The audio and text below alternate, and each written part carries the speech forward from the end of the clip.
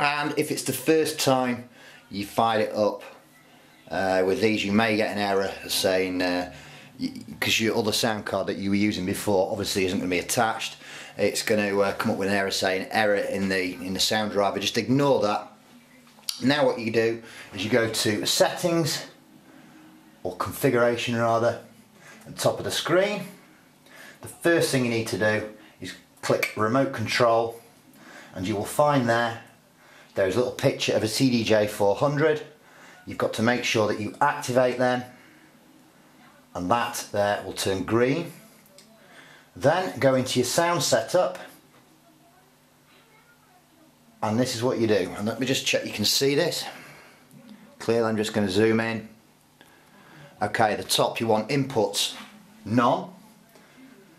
You set the outputs to an external mixer, because that's what you're using. You're using whichever mixing desk you use. Here I'm using a Behringer DDM 4000, but obviously it can be any mixer, it doesn't really matter.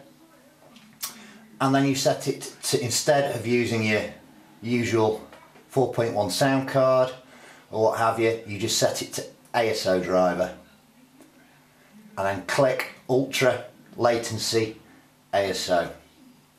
Then just click OK, and all should be good. Aside from the fact, let me zoom out here again. I'm just going to zoom in on the CDJ. Don't forget to press this button here, which will enable the PC mode. The little yellow icon comes up there saying USB, and also a yellow light. So you need to do that with both of them.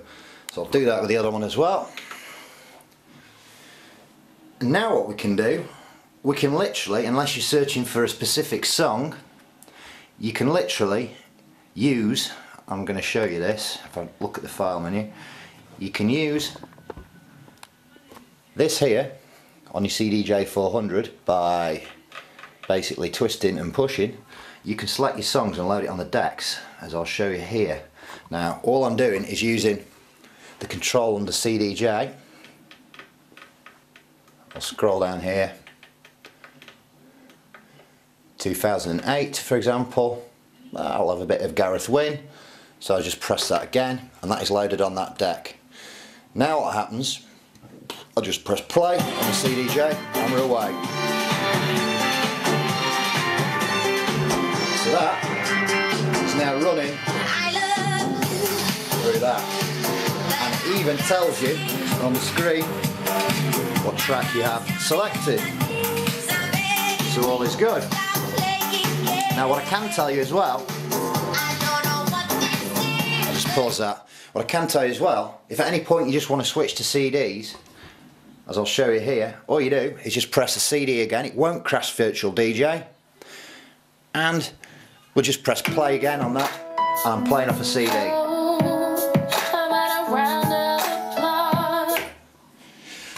The very last thing is, I don't know if this will make any difference, if you're wondering what specific sound performance settings I've been using that I know work good with these, I'll just go back into configuration again.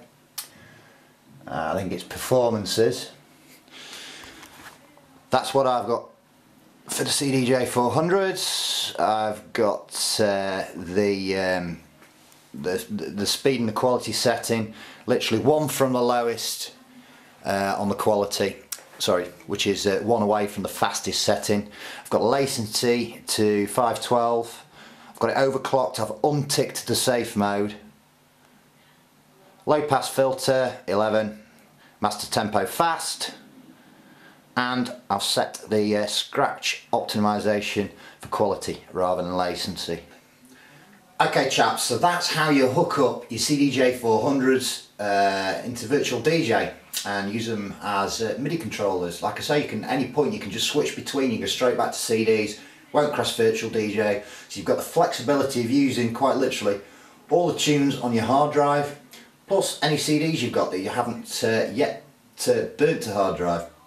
So all is good. The settings I've given you, they've been working perfectly for me.